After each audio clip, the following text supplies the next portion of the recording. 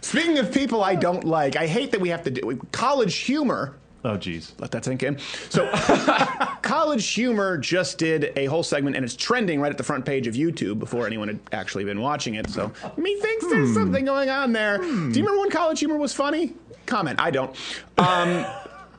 About why the suburbs are racist. And they go through, there's some valid arguments that he makes there. So you know what, let's set it up with the argument that College Humor makes as to why the suburbs are racist, and of course it transitions into a bigger macro argument, but let's go through this point by point because I'm sure someone sent it to you. But the fact that so many suburbs are mostly white is no accident. It's the result of decades of racist federal policy that affect us to this day. In the 1930s, as part of the New Deal, FDR created programs to help Americans finance their homes. But to decide who got those loans, the government created color-coded maps in which green neighborhoods were good and red neighborhoods were bad. This practice became known as redlining.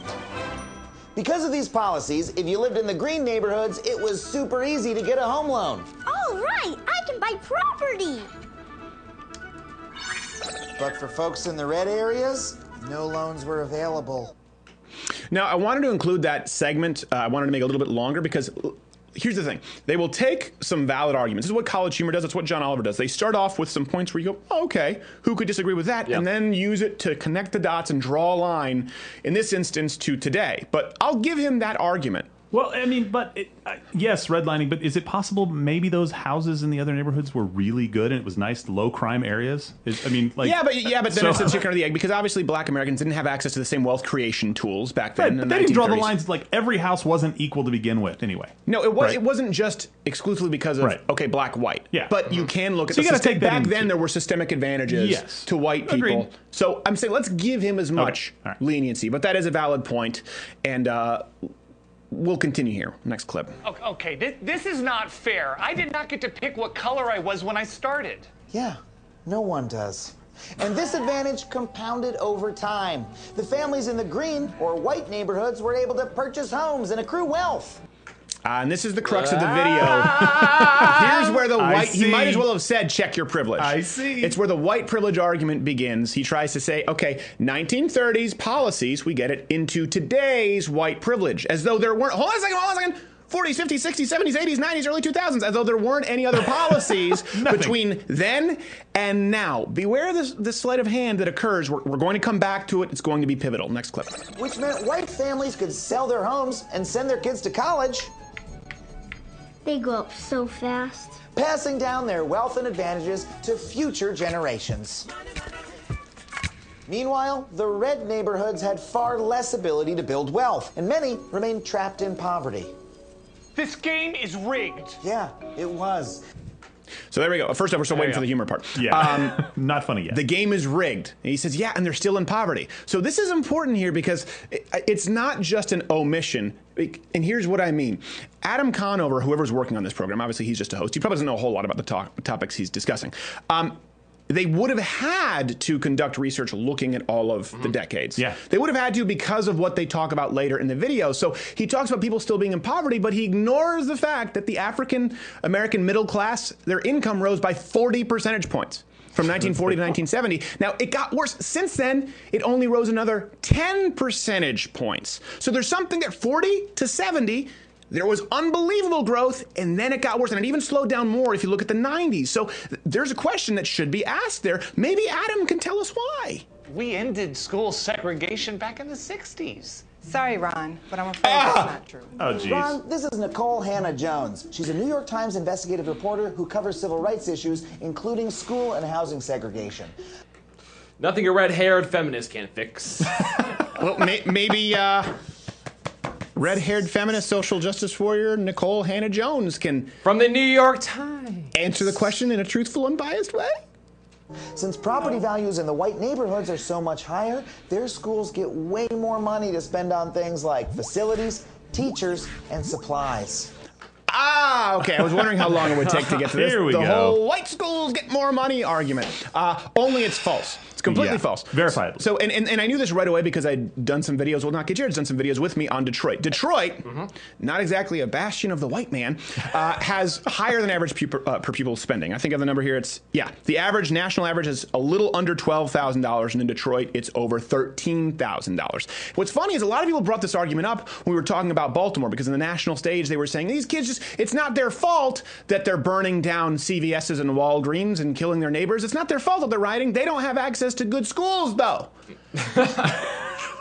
And then people were saying, actually, there's the higher per pupil spending in Baltimore than a national average. And even PolitiFact, I noticed when they were trying to debunk this, because I had this in my old show maps, their argument, they made our argument. Places like Baltimore, Newark, they have the highest per pupil spending. It's not suburban white kids. Yeah, exactly. You remember when Newark tried to fix the public school systems? Cory Booker, Chris Christie, and Mark Zuckerberg. Hold on a second. Define fix. Well, exactly.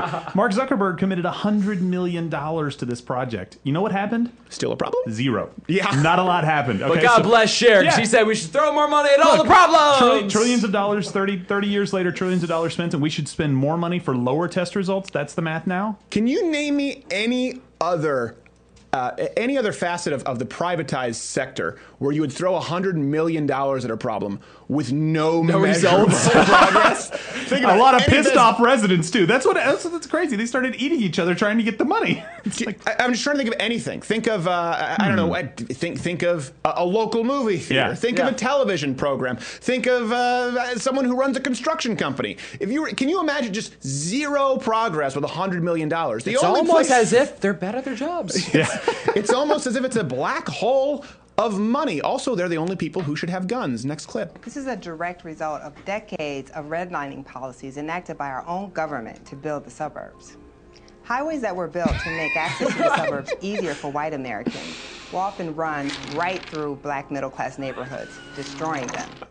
Now, that almost seems like an asinine argument. It's almost so absurd that the only source she would have to validate her argument is her own in the New York Times. How angry do you think she was when Rachel Dolezal came out and she's like, ah, shit, you took my stick already before I can break the ceiling. I was the real life Sideshow Bob, though. I was, though. You know it's real because you saw the kid doing it with the dominoes. I mean, it's real.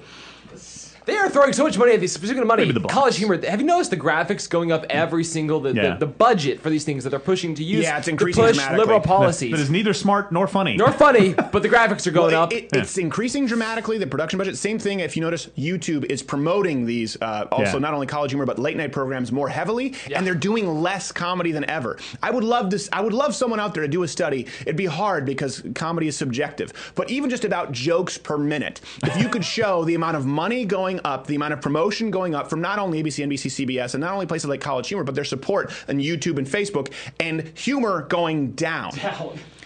Jimmy Kimmel's funny bits get less plays than Jared's farts. That's true. So sorry, we got off topic here.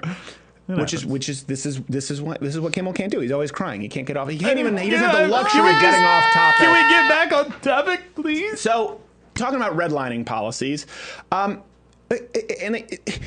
Democrats have been and their teachers' unions have been against school choice, making it impossible for low-income students to attend different schools. The National Education Association has spent $23 million during the last election cycle just to ensure that low-income American kids can't go anywhere else. And this is one, again, comment. I've brought people on the show. I've never once heard a valid argument. I know John Oliver went viral for it and YouTube featured it for 6 days. I've never heard a single valid argument against school choice. Again, if you look at John Oliver, they say, well, some of these schools are really, because it's for profit, some of them are corrupt and some of them are bad. Some of them aren't good schools. And so kids in neighborhoods with bad schools, they might have to travel further. But they're going to a crap school now. There's no option of maybe. Exactly. It's almost like he doesn't understand free market economics. The school's falling apart, but no, I'm not going to send him to a brand new school 15 minutes down the road. No.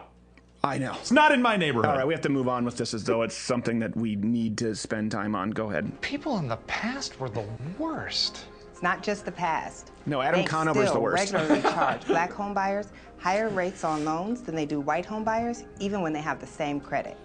First off, you should feel good about it because she mumbles worse than you, not gay, Jared. She does. By the way, what she just said, I'm not going to spend. It's actually completely illegal to do this. Yeah. When banks do it, they're fined millions of dollars. Okay. That's it. Case closed. No commentary from Gerald because it's that silly. Go. But without realizing it, you've also gotten a leg up from America's history of racist housing policies. The suburb you live in was built on a foundation of segregation, and we can't close our eyes to that. We included the end card just so you didn't think that is how it ends. That's how a comedy video ends. The only laughing is in mocking of the show. Not a single attempt at a punchline. Do you think and he closes on a white guilt trip. How do you think his college papers would have gone without any kind of a closure, no disclosure statement at all, no like wrap it up, this is our how we resolve this, how we fix the problems, nothing. Just how do you think his open mic nights would have gone in comedy if it's like, listen guys, I know I've been telling jokes, but to get serious for a second, cancer's no laughing matter. Bye. Bye. Close curtains. Mic drop. Nailed it! He invented ghosting in relationships. We can't close our eyes to that. I'd argue we haven't. Okay? If only, he talks about this, he talks about redlining. Again, we'll give him that. If only we had an example of a policy, or maybe a series of decade-long policies, that legislated the exact opposite of redlining. More recently, maybe even, with hard data to measure its results. Could it exist? Is it possible? Yeah, okay, let's get to Fannie Freddie. First off, the Community Reinvestment Act, which started in 1977, was a direct attempt to reverse redlining. Studies show that it ended up contributing to worse lending practice, okay? And ultimately, it was the start of the subprime mortgage crisis. So then you go to Fannie Mae, Freddie Mac. A lot of people throw this term around. They don't really know what it means. Okay. This is basically, this is basically a series, that's an umbrella term often used, a series of federally enforced housing bills, which, again, the opposite of redlining. It forced lenders to provide home loans specifically to people who couldn't pay them back. Yeah. That's what it was. The government came in and said, hey, okay, listen, you are going to give these loans to people who can't pay them back. Okay, why would it? Well, you're going to have to do it. Okay, well, you know what? I guess we'll do it now. You know, it'll be like cars. You know, no money down, but a higher interest rate. So if they're higher risk, higher interest rate, and the government said, no, we're going to keep interest rates low, artificially low. So you're going to give it to people who have no possible chance at paying it back. And you're not going to rate that. Here's how the market works, right? You know this with cars. No money down, higher interest rate. Why? Because there's a risk-reward ratio, and they know, okay, there's a higher likelihood of you defaulting, of you not being able to finish your payments, and so they're going to charge you a higher interest rate so they make more money quickly. And that wasn't targeting specifically black people. That's just all poor people. Well, this was, of course, it was under the guise of being politically correct. Predatory lending and white guilt. Well, here's the thing. What's so funny about that? The term predatory lending. Okay, let's walk through this because you can see films like The Big Short. It puts all the the banks had an incentive because of the government, and they were corrupt, and then the government bailed them out. They were kind of jerks. But predatory lending, that term, predators in lending? Think about that for a second. You didn't know you couldn't afford that $1 million do you want house? to take this free money with no intent to pay me back? Monster! I mean, why would anyone do it unless they were doing so effectively at gunpoint from the government, and then also they knew they were going to be bailed out? Yeah. So there you go. If someone ever says predatory lending in an argument, they're too stupid to have this conversation with. Let's just do the Socratic method. Well, what is predatory lending? It's when people lend and they're lending and they're predator. They're lending to people who can't pay it back. Might I ask why a professional lender would lend to someone who could not pay it back? You're racist. Predatory lending is an oxymoron. What is an oxymoron? Can morons be oxes and oxes be morons? I don't know. This is so we have Fannie Mae, Freddie Mac. It's a direct example of what Adam and the New York Times writers would want. Now, what are the results of this? Black families are worse off now than in the 70s. Wow. We've thrown more money at it. New York, as an example, 100 million, nothing. They're worse. Okay, you want to end poverty? This is something, and Ben Shapiro talks about this as well. Yeah. There are some things that we can do, that people can do, and all it requires, while we're talking about education, is teaching people. Here's what you can do to guarantee, statistically almost guarantee you don't end up poor. Okay? Number one, graduate high school. Okay? Dropout rates for African Americans are still significantly above the national average. Okay? That means a much lower, okay? That means a much lower, I notice when I get mad about something, I'm trying to keep myself, okay. You're channeling Pesci here. So anyways, that's the first thing. Number two, get married. Marriage is one of the single biggest indicators of your ability to build wealth, period. And then don't have your children out of wedlock. Boom. 1965, 24% of black infants were born out of wedlock. By 2015, that number is 70%. Golly. Okay? Stay married. Number 3, particularly if you have kids. According to the U.S. Census, the poverty rate for single parents with children in the United States in 2009 was 37.1%. Wow. The rate for married couples with children was 6.8%, which means that being raised in a married family reduced a child's probability of living in poverty by 82%. Sexist. So we're talking about redlining and the red-haired feminist New York Times citing her own articles as valid research. That's it. The single biggest indicator, well, after we have graduate high school, after that is not only your wealth, but generational wealth, period. It's not even close. Are you married? Did you get married? And did daddy stay with mommy? The single biggest indicator if you are a child, it's a bigger factor than your school, even than your parents' income, as to whether you graduate high school, whether you go to college, whether you end up in prison, whether you end up committing felonies, whether you end up having marriages of your own and successful families, whether you end up being mentally well-adjusted. It is one of those things that no one wants to talk about. Kind of like we talk about the gun stat, but we don't talk about the suicide stat being 2/3 of that stat, because liberals want to actually allow us to, of course, induce suicide. They support assisted suicide. They don't want anything about actual suicide. Even in Canada right now, you can commit suicide homicide if somebody has dementia without their consent. It's really messed up. It's the same thing that's happening here. The biggest help they could possibly give is to go, you want to be a teacher? Teach people how to not be generational assholes.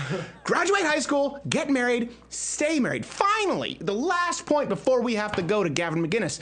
Adam Conover, College Schumer. Where's the humor?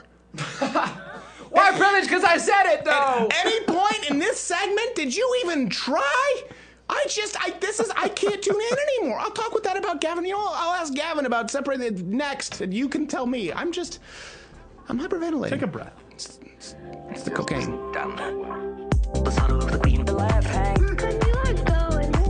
There we go. Keep clinking. Oh, you got it, big pull. Oh, you got it, big pulling. Recorded message. Oh, you got it, big pull. Orphanage ain't lit, but he ran away. Father was a guy to make a dead. Mill works. Gonna like mill here. Drink too much, guess they deserved it, but he ran away. All right, glad to be back. A nice chipper song.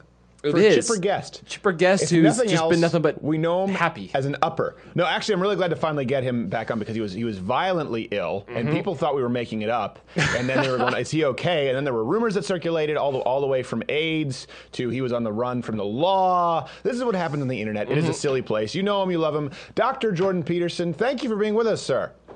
Thank you very much for the invitation. Well, there's always an invite extended. So before we get to anything else, I know your book now is up at Amazon, a newer book. It's called 12 Rules for Life, an Antidote to Chaos. I wanted to talk with you about this, though, right now, Dr. Peterson. Obviously, you know what's happened in Vegas in the States, and we were talking about this on a couple of episodes this week where Jimmy Kimmel was saying no one can ever understand why someone would shoot somebody else or commit this act. Now, I know you talked with Jordan Peterson spoke with Joe Rogan at length about Hitler and kind of about understanding, not justifying his actions at all, but understanding he's not necessarily this sort of monster you want to put off into a box, understanding motivation.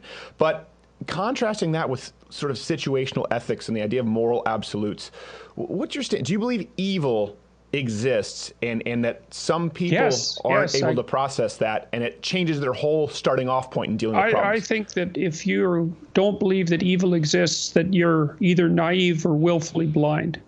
Yeah. You could tell those who doubt that evil exists to go read about Unit 731. It was a Japanese unit that operated in China, man. You read about Unit 731, and then you have a good discussion about whether or not evil exists. I mean, things were so atrocious there that the Nazis were the good guys. Yeah. Like seriously, man, it's rough. I would warn people against reading about it because it's so terrible that it's enough to burn itself into your memory in a traumatic way forever. Well, so there's a trigger warning for you. Yeah, well, you know what's interesting about that? Because since we're talking about evil, I do believe that today's left it doesn't, certainly progressives, cannot actually acknowledge evil. Case in point, when it comes to actually, this was what you're talking about. My friend Lee Dorn had a YouTube channel called How the World Works. This guy's a U of M law grad, brilliant guy, super high IQ, an actual genius. And he did a video, and it was on YouTube, and it was called Japan, they weren't the victims in World War II. And he was specifically discussing the encroachment in China and some of the acts of barbarism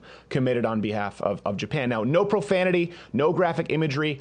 YouTube removed this video as hate speech because they thought that it victimized Japanese people. So again, if you understand that evil exists, you wouldn't have a problem with a video out there explaining the historical accounts of this. YouTube saw it just as offensive because it was negative. And that's where the context matters. If you go, hold on a second, in order to prevent evil moving forward, we need to talk about it. But I don't think people who work at YouTube understand that evil exists in that capacity. Well, people who don't believe that evil exists, of course, they also don't believe that good exists. So that's a big problem. But they also think that people are purely determined, let's say, by their social circumstances, and so that if someone commits a heinous act of some form, then you can always find a causal reason for that, generally as a consequence of their, let's say, oppressed status or their traumatic upbringing or such things, discounting entirely the fact that many people have traumatic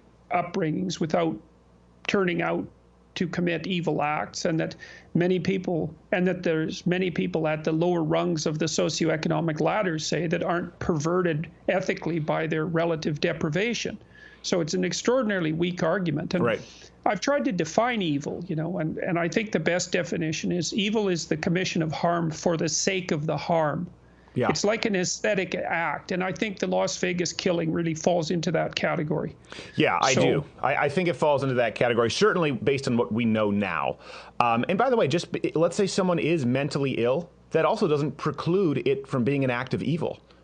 That's true, and the idea that these things are associated with mental illness is actually a very weak argument. First of all, because the vast majority of mentally ill people are not violent, and usually when they are, it's the consequence of some, like a delusion. Yeah. So they don't actually know what they're doing, and there's absolutely no evidence that this shooter didn't know what he was doing. Yeah. There's every bit of evidence that he did, and like the Columbine shooters were obviously not mentally ill by any standard definition, and it also casts a dim light on the moral status of mentally ill people. Right. Like drunk people are a lot more dangerous than mentally ill people. Yeah. Statistically speaking, by a huge margin. And so, you can define an act like that which occurred in Las Vegas as mentally ill, but that's the only way you can make a causal argument if you actually define it that way. Right. No, that guy had a deep, like these mass shooters, I think the story of Cain and Abel is the best description of the psychology behind these sorts of mass shootings, that people develop an intense resentment for being, and there are reasons for that, because human experience is rife with tragedy and catastrophe, and everybody has a hard time of it at some point. And of course, everyone gets sick and everyone dies and has the people they love die. And life is very, very hard, and it's very easy to become embittered by that. And from bitterness to revenge is a short step, and from revenge to homicide or genocide is another couple of steps that people can easily take. Well, I think genocide is just homicide with more accessibility to tools. Really, if you think about it, it's at that point you've already crossed over. I know. Hold on a second. Not had a question for you. It seems. I'm thinking out loud a little bit here, but it would seem that liberals have they have a grasp on identifying the outcome of evil as evil. But it's the act itself they have a hard time getting a hold with. So, they would say that, the denial of healthcare to poor people, that is evil. They say it's the outcome of things, but they have a hard time grasping that the act itself can be evil, that people can be evil. I think it's the personal responsibility of evil. They believe it's situational. Would you think that's I think the farther you are to the left, the more likely that is to characterize the way that you're thinking. Yeah. And I think that goes along with a general downplaying of individual human responsibility, which I think is one of the things that's very dangerous about the radical left. Yeah, I think you're right. And, it's an important point that you bring up about mental illness. I have someone very close to me who suffers from bipolar disorder. And do you know what that people think bipolar disorder is? You're running around like Daffy Duck. Do you know what that means? Is he is very manic and he gets very sad. He's very hard on himself and he shuts down. He'll lock himself in a room and he won't want to talk to people. This was triggered by a very traumatic event where a young man died in his arms. So he is not someone who would ever be dangerous, and this is not someone who should forego his basic human right to self-preservation because someone else throws all acts of evil under this umbrella term of mental illness. And then there are so many varying degrees of mental illness. It's a really important point that I think that you bring up. You can speak to, obviously, more professionally than someone like I can, but having experience with it, people, for some reason, they're very anti-generalization until it comes to the widest umbrella term that I can think of that we use now, mental illness. If I take a Xanax to sleep, is that mental illness? I think it's liberals trying to get a grip on using policy to weed out evil, and you're never going to be able to find a policy that fully weeds out the evil, the act of evil, the outcome of evil. Yeah. Well, or even the motivation for it for that matter. You know, socioeconomic security, let's say, can only, which is a reasonable thing to hope for everyone. Sure. Although it's generally always comparative. I mean, people in North America generally have it pretty good from a historical perspective, even if they're poor. But the idea that you could use policy to make life sufficiently benevolent so that there would never be any reason for resentment and hatred and for the degeneration down the path that can lead you to is naive beyond belief. I mean, you know, I've known a lot of wealthy people in my life, and some of them far wealthier than anyone with any sense would like to be, because it actually turns out to bring with it a tremendous amount of responsibility. Yeah. But they're by no means protected against most of the horror of life, you know.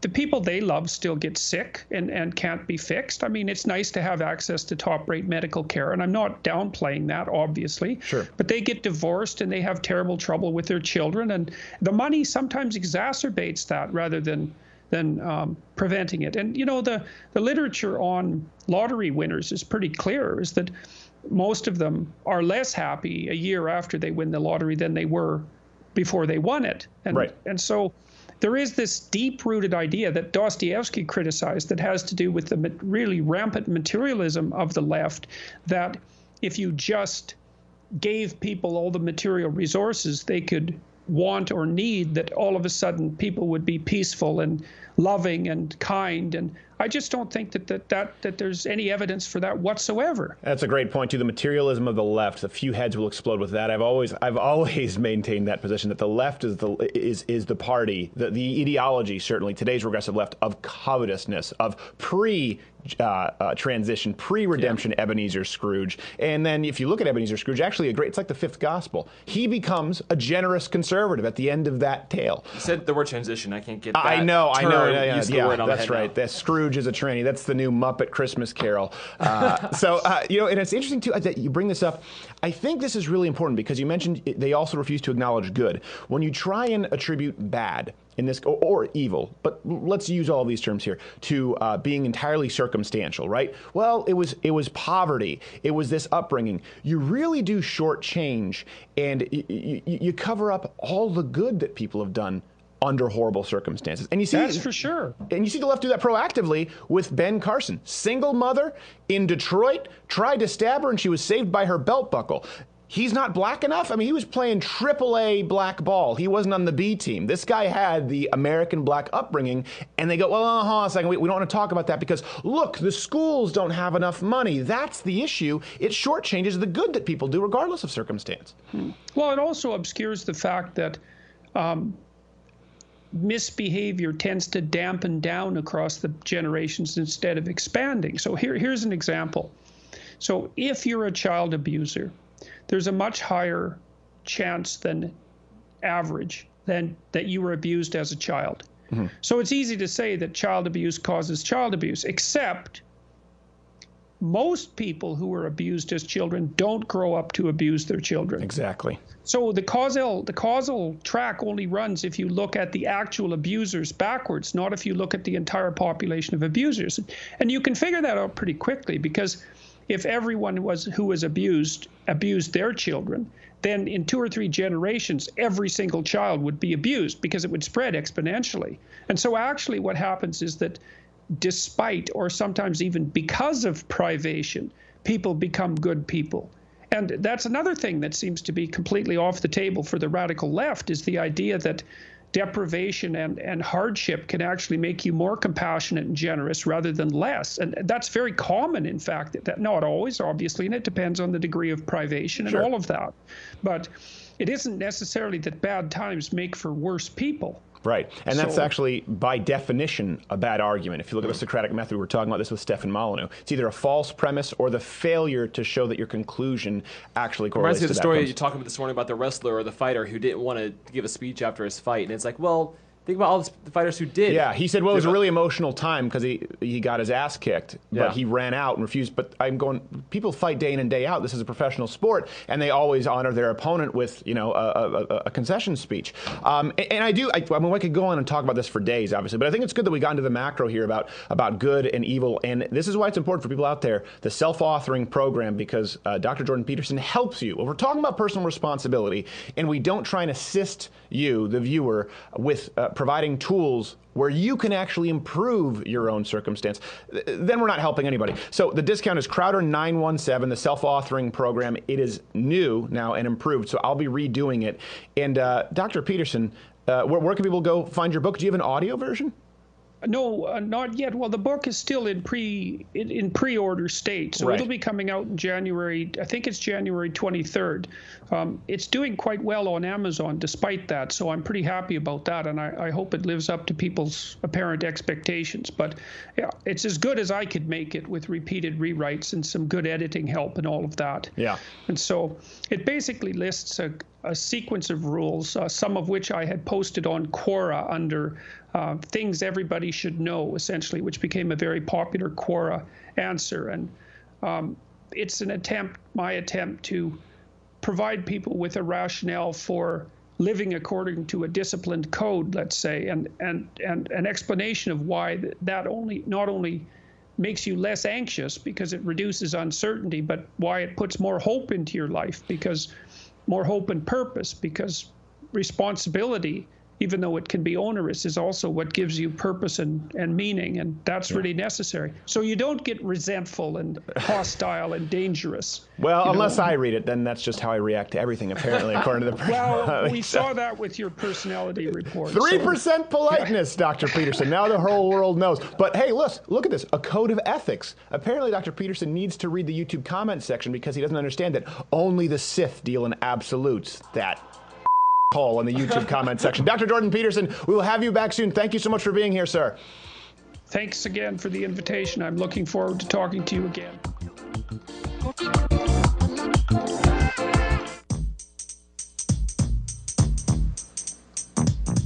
And I don't want nobody,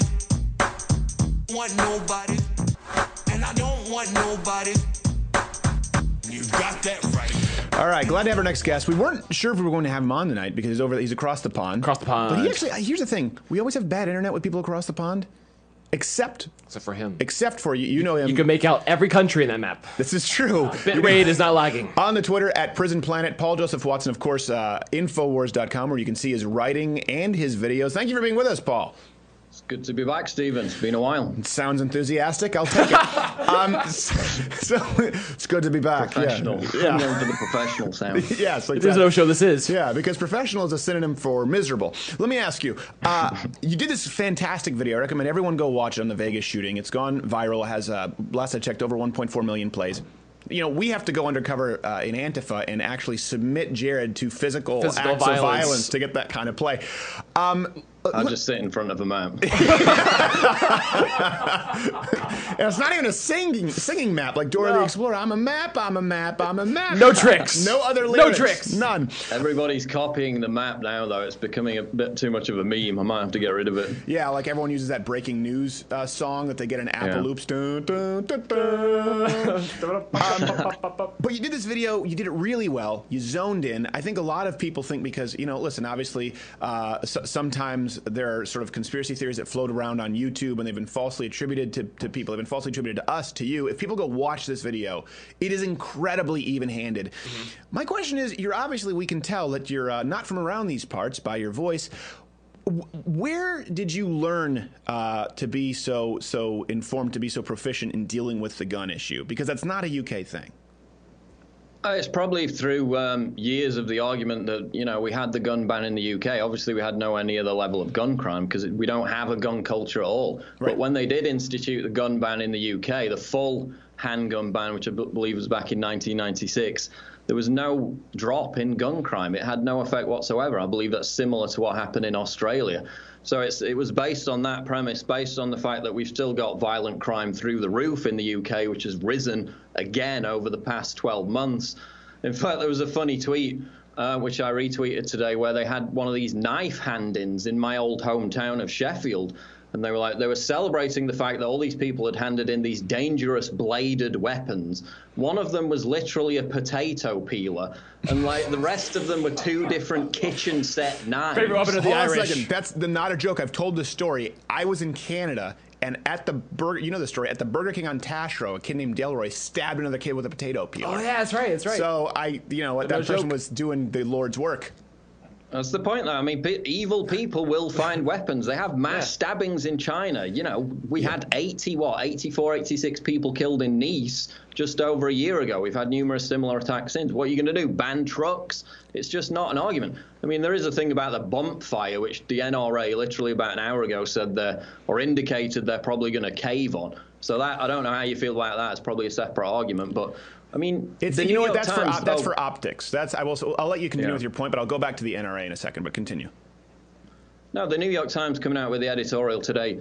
Let's repeal the Second. You're not going to repeal the Second Amendment, okay? If you want to prevent carnage and bloodbath, don't repeal a fundamental right that's part of the heritage of America. It's going to create carnage. It's going to create an actual civil war and a bloodbath if you go door to door and try and take everybody's guns. And that's what they were talking. I mean, you saw the Jimmy Kimmel rant. It wasn't just about automatic guns. It wasn't just about bump fire ammo. It was about all guns. He went through every point. It was completely debunked, by the way. But again, it's like what Bill Clinton said. You know, you get rid of the Second Amendment like you eat an elephant piece by piece. They're not going to stop. No. That's the point. I don't know that would even qualify as a rant with Jimmy Kimmel. He didn't get through a couple of words edgewise, but maybe he just has onions in his pocket. Maybe. He almost cried as much as with Cecil the Lion, so I'll give him credit where it's due. What a pussy. So, but of course, he's got armed security, and he's just increased it over the past 2 weeks. But no, you can't have guns. And I think there's a big gap between people who have some level of notoriety.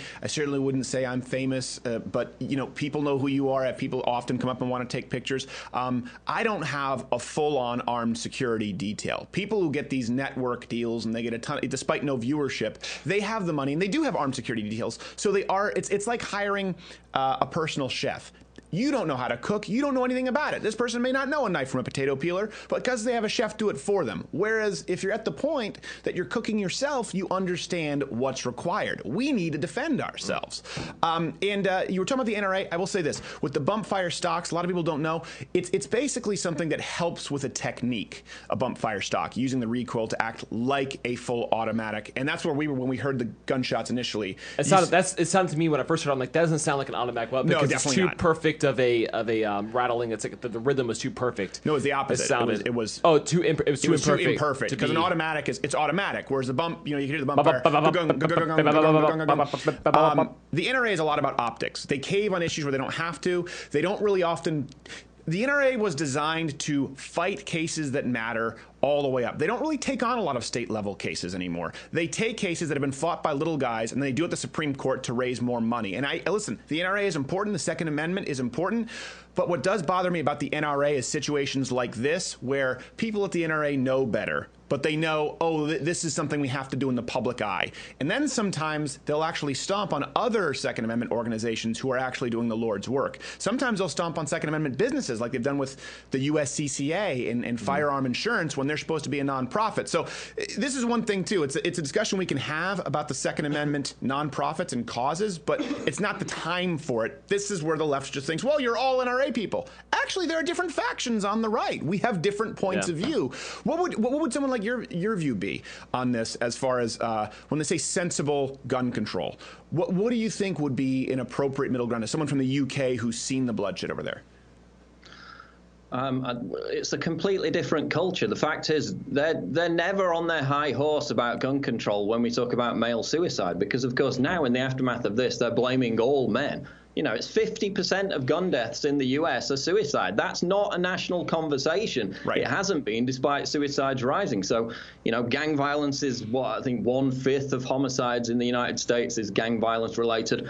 Don't want to talk about that. Black Lives Matter unless they're just black people killing each other, which is a, you know, primary cause of that. So again, it's complete hypocrisy. Going back to what you said about how this has been handled with the aftermath on YouTube, which I really want to get to. Yeah.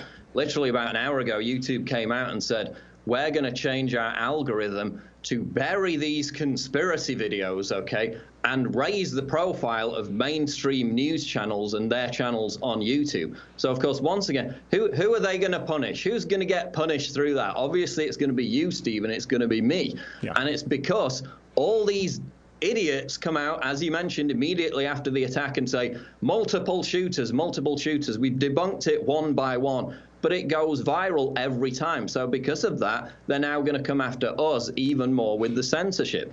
And we can get into that because, Stephen, I don't know if you've got DMs open, but it's been an uphill battle over the past few days with this multiple shooter thing. People will not let it go, despite the fact that it's been debunked. And now that's actually causing The Guardian to write headlines like the victims are horrified by this, and YouTube has come out and said, right, we're going to crack down. Well, and that's the problem with the whole kind of alt-right Trump era, where people are just like, oh, you know, you just got to fight back any way you can. I go, hold on a second. Truth still matters. Values still matter. If you're okay with the lie, guess what? It ends up hurting us more than helping us. And that's one reason I really like Paul's video about it, because it didn't sensationalize the horror and the evil. It just said it presented it for exactly what it is. Evil is evil, and it was evil enough without the conspiracy. And you know what else? This is a good example. It ties right into the example of, you know, we released this Antifa video where you can hear them talking on camera, giving out knives. Now, someone else ran with a story. Antifa was plotting mass knifings at Utah. Wasn't true. So if you go to PolitiFact, what do they say? This is or one site, I can't remember, Snopes, but they all run together. Some fact-checking site didn't debunk anything in the video.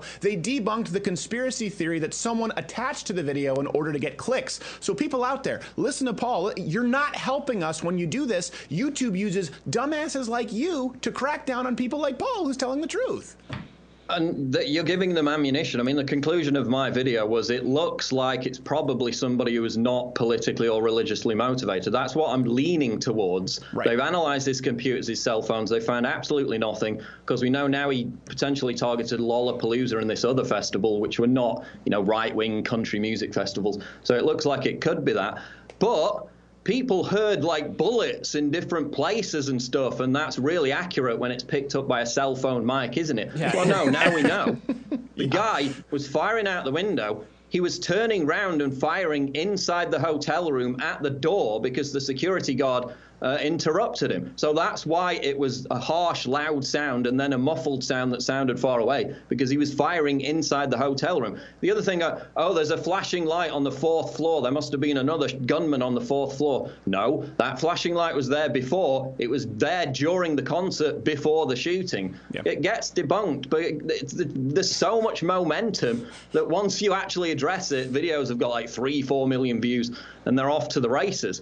And YouTube says, right, him at the Women's March with the pussy hat. Yeah. I'm sure you've seen that. Him at the Women's March with the pussy hat. It's not him. No, it's not him. It's exactly. And people are just like, why are you Fred? Why are you a cuck? Why are you such a cuck? No, it's just not him. No, it's not true. It says, flash of a headline and say, hey, man, it might have been an echo.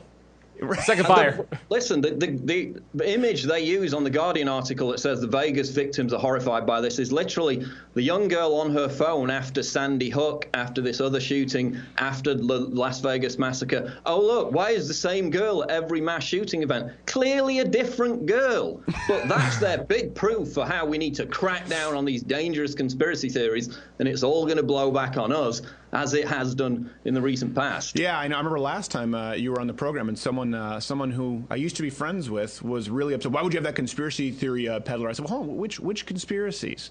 And he named ones that you had nothing to do with. And this is what happens. And unfortunately, people out there who haven't actually, they've just become sort of more so rabble-rousing alt-righters with this election. They weren't long-term conservatives.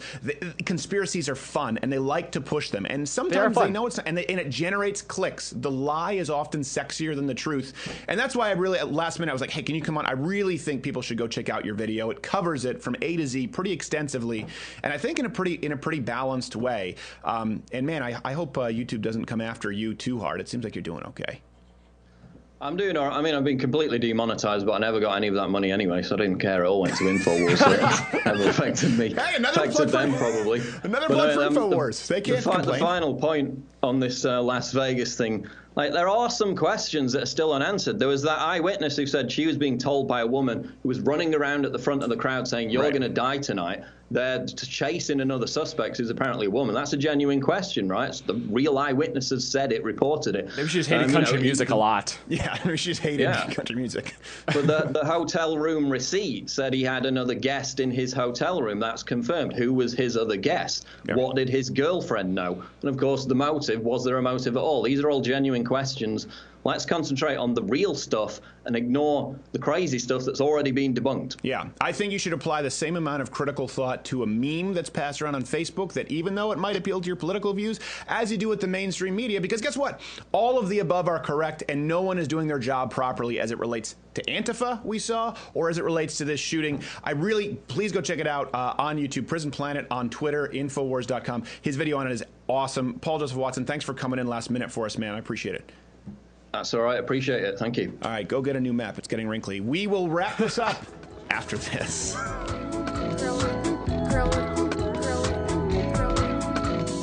But he ran away. Things will get better. Orphanage ain't lit. Hey, mother.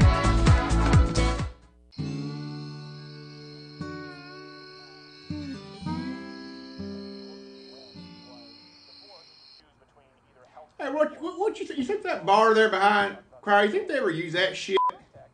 Use it for what? I don't know. For some reason, he strikes me as like a teetotaler or some shit, you know? Yeah, he's like one of those fucking queers who's on shape. Like, he's got that look where it's like, no, I don't want to fucking drink 20 beers with you, man. I'm like, I'm gonna go jump rope with my fucking queer friends. Yeah, I know. But you know, the thing is, you can have both. That's the problem. People don't understand. You can drink all the beer you want. You just gotta light a furnace the next day that burns it off. It's called circuit training. You ever tried that shit? Circuit training? I can tell you didn't try that shit. No, my fucking uncle's an electrician. You don't think I know about fucking circuit training? It is a complex with compound movements that uses large muscle groups. I got large muscle groups, Look man. at them fucking quads. Look at them fucking quads. Are those my jorts? Circuit training, bitch.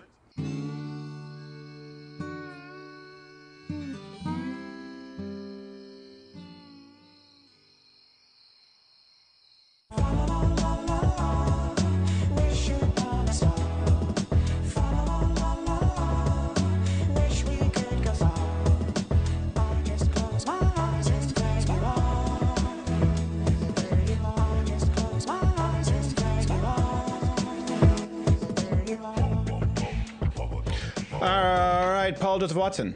Nice guy. Gavin, Peterson, Watson. Good show. Good guess. Huge week next week, by the way, too. We have big weeks coming up. And, hey, speaking of which, actually, well, never mind. You had a good point during the break that you want, and then we'll start with that. And then I'll get to the other point, which is a non sequitur. We're talking with Peterson about evil and things. I was thinking about this. It seems like things and stuff. Here's a tip. I know. If you don't have anything else as far as end things or end stuff, just say we're discussing evil. Otherwise, you sound like Al Sharpton. We were discussing evil and other such things and the likes of other such natures. And the teleprompter stopped working. Oh, shoot. Oh, shoot. I forgot how to talk. What's my name? What's the preposito? I said it. So I was thinking, liberals really have a problem addressing evil and the cause of things, and so much so that they always seem to be tackling the problem 5 steps, 6 steps removed from where the origin began. So you have, the gun issue. Instead of tackling things like saying, hey, maybe we should be more pro-family. Maybe we should be pro, moms and dads involved with their kids and spending more time with their kids so they're not doing 6 hours of homework like we were talking about you earlier in Canada. Instead of talking about that so that you can avoid the mass shooter kid at 18 who's gone off crazy because he has no family life, no thing involved in banning by the way, we don't know if that's the case here, but we're talking about... No. I'm talking, yeah, he wasn't 18. This is a whole fictional situation. Let's put the gun competition aside for a second. Let's talk about the families, the origins of these problems. You see that time and time again. Instead of saying, hey, and I don't need to give you free college or a free job with, wages you haven't quite earned yet. Let's just make sure you are staying. Were your mom and dad married, like we talked about earlier? Did they stay married? Did you graduate high school? Those things are going to determine so much more of your success than saying, hey, you didn't get success, so let me hand it to you. It's a good point, and it's for example, you couldn't, describing it as the method, this is why I talk about the Socratic method so importantly. Let's describe sort of the modern progressive method. You can never fix cancer that way. No. It's like, oh, they're dead. Can we solve death? Can we solve that? Are people dying? Can we solve, well, why is he dead? That's not important right now. He's dead. Oh, there's another guy dead. Do we have anyone in this death thing? $100 million to whoever, death. Well, how about $100 million to looking into cancer? I don't want to hear cancer! Cancer. It is true. They're always addressing the symptom, and even more when they talk about climate change deniers. It is such an obvious statistic with fatherless households. It is such an obvious statistic when you look at people and marriage and success. They have to suppress it because they're allergic to self-responsibility. They're allergic to it. It cannot fit in. The modern progressive method requires that you only look at the symptom, don't look at the cause, particularly if it's offensive, and that you suppress information that doesn't fit with that. And that really is a dangerous place to be. And it's the big reason why they're not consistent. We talked about this with abortion. If you think I'm wrong, go ahead and let me know. There's no consistent way to argue your position. Viability, whether it's a sentient being, you can't argue that consistently. There always has to be a jagged little line unless you're starting with conception. Unless you're starting with, this person has their own unique DNA. This is a life outside of the mother. Guess what? They go, well, viability. Okay, what if someone lives in New York? And the baby would be viable because of technology outside of West Virginia. Well, you're a sentient being. Well, what does that mean? It means you have the ability for self-awareness. Okay, what if you're in a coma? What if I'm asleep? What if I'm one of those people who is so mentally disabled that I don't have the ability for self-awareness?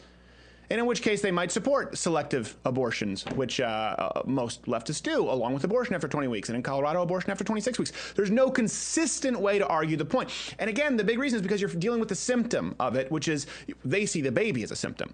Yeah. You're dealing with it, well, what about reproductive choice? Hold on a second. This is a great example. Reproductive choice. Anyone out there who's pro-life? I know a lot of libertarian atheists. Do you really think that me, not gay Jared, that we're not pro-choice? We're pro-4 choices when it comes to abortion, okay? You have contraception, abstinence, motherhood, adoption. We're just not pro-killing. 5th choice. 4 choices, we go with you. 5th choice, no.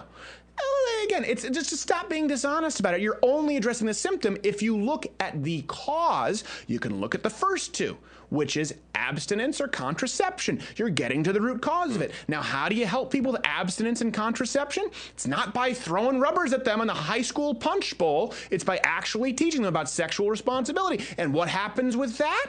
Then you have more people who actually wait to have children until they're married. They have children inside, and then it becomes generationally perpetuated. Could you imagine if in high schools right now, instead of saying kids, hey, you know what, work hard, vote for that person, you won't have to pay for college. Could you imagine if you incentivize them saying, hey, work hard, graduate high school, get married, stay married, and your chances of unemployment, your chances of poverty go down significantly. What if you start enticing kids with truth like that? I've heard, obviously finish school, stay in school, but I've never once heard at my graduation class, hey, by the way, what's really pivotal, kids, okay? Here, what's really pivotal, get your diploma, is finding the right person and staying with that person. And go through the statistics. A man who finds good what he finds what is good. No one has ever told me that outside of my father, of course. It was dinner table conversation. They can't tell you because, well, that would be moralizing. Oh, and sucking a baby out of 2 because of choice is not. Yeah, these are statistics, and it is what leads to the inconsistency of the left. If you take nothing else from this show, take how to think. I don't care necessarily what you think. I want to know that you understand how to think. The left is incapable of this today. Why are you going left versus right? Okay, listen. If any of you believe in this whole left-right paradigm, man, is to keep you in the dark. No one's keeping us in the dark. When before the bodies are cold, Hillary Clinton is implying. Tim Kaine and Hillary Clinton are implying that a silencer is what led to the Las Vegas mass shooting. They politicize everything. So you know what? You do have to determine your worldview and figure out where you line up. If not, you're a pansy. You're not finding common ground. You're lying to yourself, and you're lying to the people you find common ground with, and you're not really friends. You're lying to yourself about everything. This is why the arguments are so inconsistent. Okay, let's talk right now. We'll talk about money. Let's lead with this. We'll talk about school and money. Okay, when they talk about higher taxes, they talk about basic universal income, which of course is always something that will be lower than the poverty line, because once you establish a basic universal income, the poverty line, and then they're poor and they need more. So the government talks about this inflated tax, about taking money from people, and of course it includes the middle class. Forrest Griffin just challenged me on Twitter or something from a 2-year-old tweet, or a tweet in 2016 saying, yeah, if you're gonna be wrong, be louder. So Forrest Griffin, listen, you can, make that walk into the arena. We'd be happy to host you. I know that he said, I'm a Democrat, but I like money. So Socratic method. How is that atypical? Democrats want people to have money, just not you. They want the government to have money. They want Cory Booker to have $100 million in money. They want the National Association of Education. They want the Public Teachers Unions Associations. They want them to have tens of millions of dollars. They just don't want you or a business owner to have money. Democrats love money, as Jordan Peterson put it. They're materialism. Okay, guns. Okay, let's think about this. Gun control. All right. How do you implement or enforce gun control? There's only one way. By people with guns. Lots of guns. By people with guns. Well, what do you mean? It is going to occur by force. If you are telling people, as you did a mandatory buyback, if you are confiscating guns, people say, do this, this is the law. And if you don't obey the law, again, ask why. What happens? What happens? Down the line, someone with a gun takes you away and puts you into a 9x9 cell, which is guarded by people with guns. Here's the thing. Everyone I just talked about, they work for a centralized government. Democrats aren't anti-gun. They want people to have guns. Just not you. They want the government to have guns. And so when you go along this trail and you never actually look at the root cause, you're only trying to patch up these symptoms and you're ignoring the giant cancerous growth beneath the surface. Imagine, there is no worldview. You think I'm an ideologue? You think Ben Shapiro's an ideologue? Guess what? If you have no worldview, as the progressive left, they are completely devoid of a moral compass or worldview. You would have a society where you and I don't get to keep our own money, where you and I don't get to protect ourselves, have no right to guns, but the government has all of it. And you know what? That is just an absolute horrible society. It's about as bad as I can imagine. It's about as bad as Europe. We'll see you next week. Hopefully no European guests, and they're not watching this.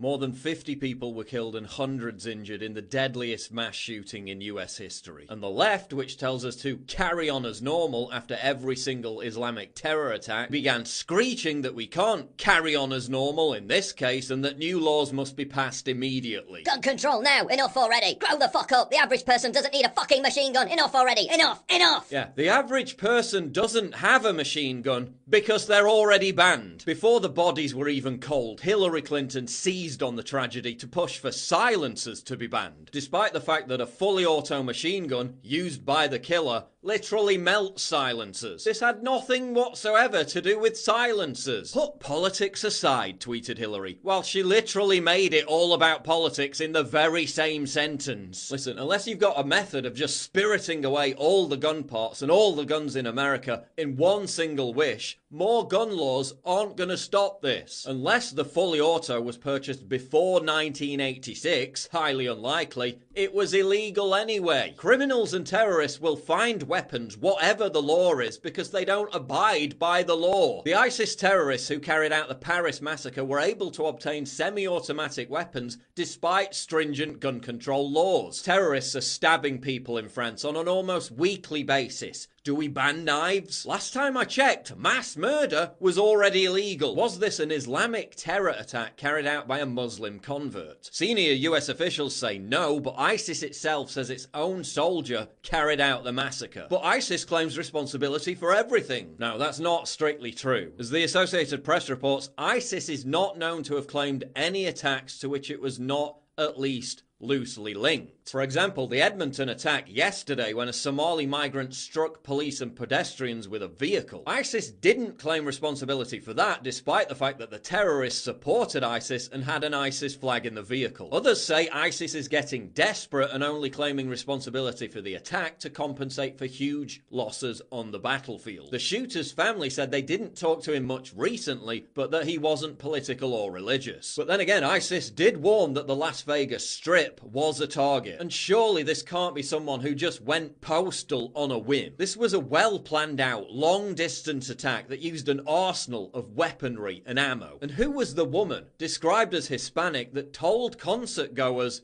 they were about to die. So there was a lady who pushed her way forward into the concert venue, into the first row, and she started messing with another lady and told us that we were all going to die tonight.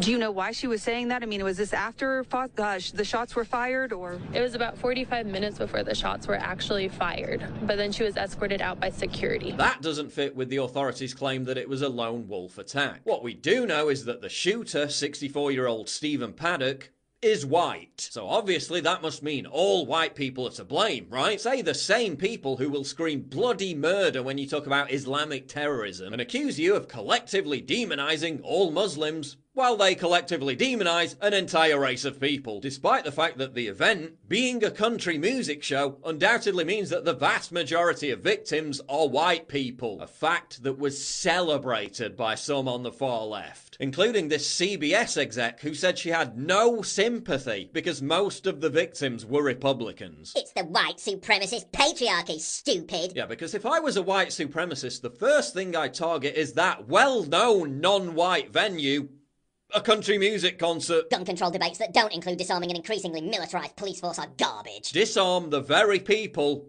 who stopped the massacre. Genius, mate. Genius. Number of Americans killed on battlefields in all wars in history, 1,396,733. Killed by firearms in the US since 1968, 1,516,863. Let that sink in. Number of unarmed civilians killed by governments in the 20th century alone, 262 million. Let that sink in. While Trump asked the country to unite, Vox responded with this. White American men are a bigger domestic terrorist threat than Muslim foreigners. 1. These figures don't include 9/11. 2. Try importing millions of Muslim migrants and then run the numbers again. 3. Most of the victims of this attack are white American men. Can't you at least hold off for 24 hours before exploiting this to advance your vitriolic, hateful, divisive racism? Oh, and by the way, Justin Trudeau responded to yesterday's Islamic terror attack in Edmonton by sharing a call to end white supremacy.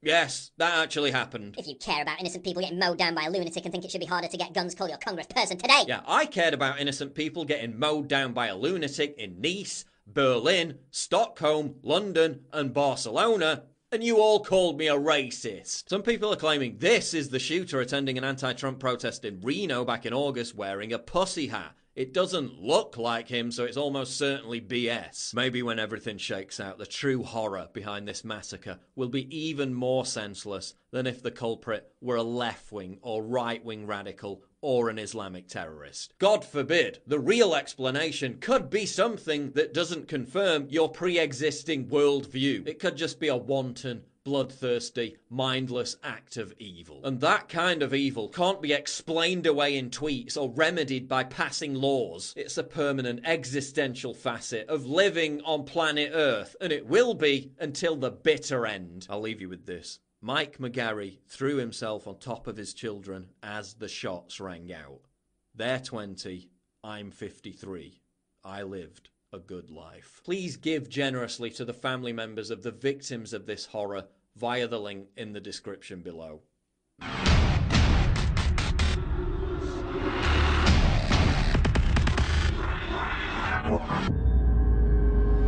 Please click the big red button to subscribe. It really helps me when you do that. And click the bell to allow notifications so you never miss a new video.